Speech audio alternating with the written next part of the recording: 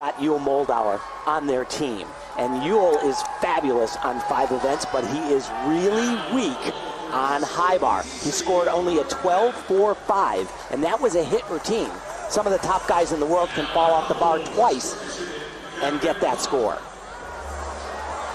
Beautiful. New skill for Akash. He was really excited to tell me that. Got a lot of releases done in combination. Nope. Yeah, he was supposed to have connected out of that first one.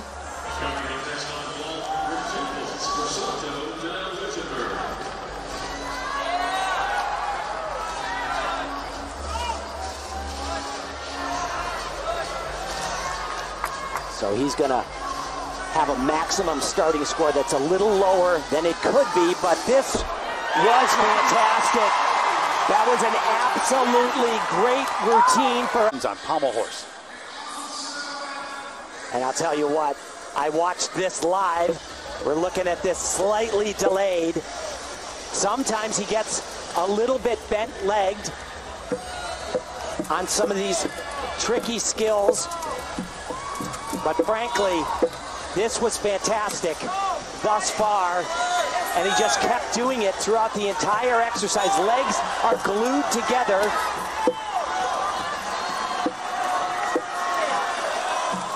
He did his job. He hit high bar, and there's a hit on pommel horse.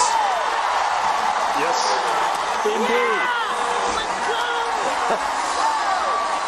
indeed. Is in the mix, which he is. And it does come down to what they will need as a team. They have the best chance to win a medal. Not necessarily individual medals. The priority. Needs to be patient on his landings, and that one was a pretty big deduction because his chest was bent forward as well.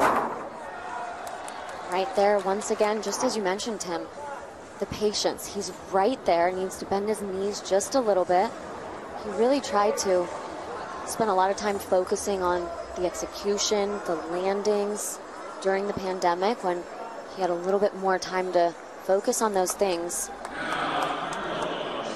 Has made significant strides, but still those landings sometimes he just needs to trust himself and be patient. Another big hop. Those are 3/10 hops. This isn't such a critical routine for Akash, though. The next one, pommel horse. If some of the guys come off, it opens up a chance for him. There you go. Save the best for last, Akash. 26-year-old from New Jersey.